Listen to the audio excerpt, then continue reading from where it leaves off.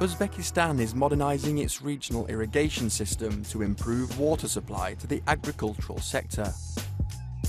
In South Karak-Alpakstan, gravity is now being used instead of electric pumps to irrigate the fields. A recent major infrastructure project is also drastically reducing losses of a major resource: water. You can see for yourself, here are dunes and sands. Around 50% of the water went into the soil. Therefore, we decided to concrete the canal. Bustan Canal is the major water artery. Before its reconstruction, it was an earthen canal, and seepage was a major problem. Here the primary Bustan Canal begins. Water enters through the right bank canal from the Tuyamiyan Reservoir, which is located on the territory of neighbouring Turkmenistan.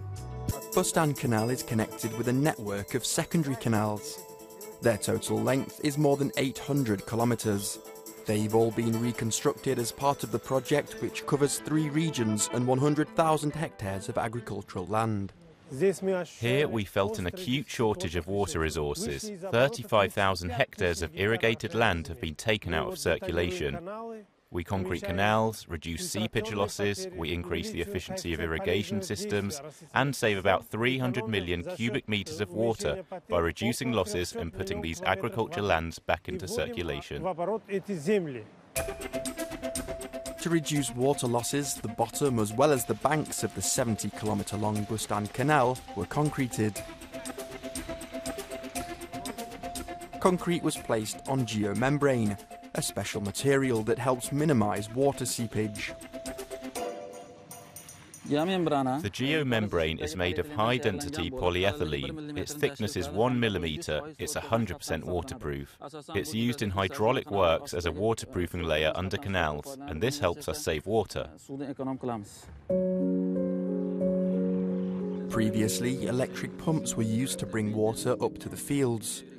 Now the bottom of Bustan Canal is raised, so it's higher than the level of the secondary canals and irrigated fields. That's how the gravity is used to distribute water. It just flows by itself. This allows the state and the farmers to save around $3 million on electricity every year.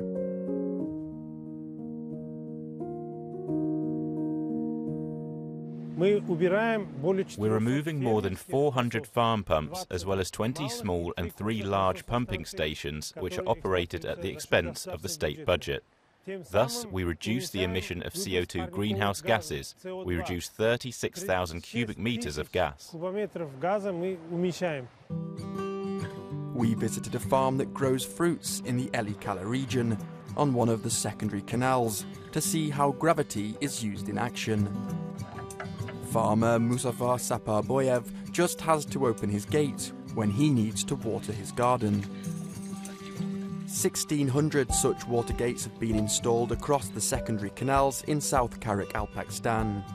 Muzaffar says that his farm has saved 6,000 euros on electricity in 1 year and explained the benefits of the project. The ground on our farm was levelled with a laser as part of the project, and it allowed us to boost productivity, so our income is increasing. The speed of the water flow has increased significantly compared to last year. Land levelling saves water that would otherwise be wasted in uneven fields and increases yields.